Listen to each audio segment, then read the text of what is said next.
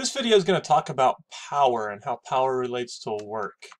Let's just remember what work is real quick. Work, remember, requires a distance and force, and they have to be doing in the same direction. So if I do the same work, it takes me 1 minute to walk up a flight of stairs or 1 day to walk up the flight of stairs. It's the same amount of work. It doesn't really matter because work has nothing to do with time.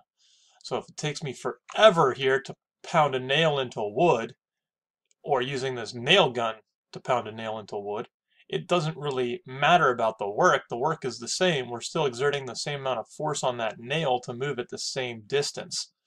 But there is a very big difference between doing it with a hammer and with a nail gun, and that difference is power. Power is going to bring in that factor of time. So power is going to be the amount of work done on an object in a unit of time. So you can think of power in different ways. Objects that have more power than others do the same amount of work in this do the same amount of work on an object, just in a different amount of time. So here we have two cars. We have your Honda Civic, which has a V4 engine. It can get you from point A to point B, and that's all that really matters in a car. Or you could get your Jaguar over here, which for some reason has a V12, which is just way too much car. But, you know, some people like it. It can get you from point A to point B as well. The only difference is that your V12 can do that a lot faster, and therefore it has more power behind it. They both get the job done. They both do the same amount of work. It's just that your Jaguar with a V12 does it a lot faster, so it has more power.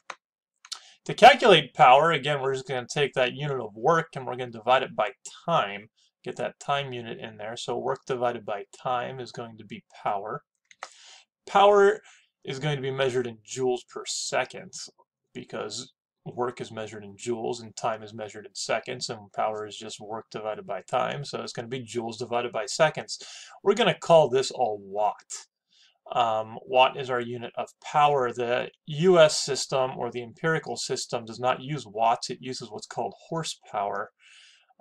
So it's not an SI unit, but you can think of that 746 watts is equal to 1 horsepower. So whenever you hear the term horsepower, very commonly related in cars, that's how much work that engine is doing in a given amount of time. So power is pretty simple. Just remember work divided by time.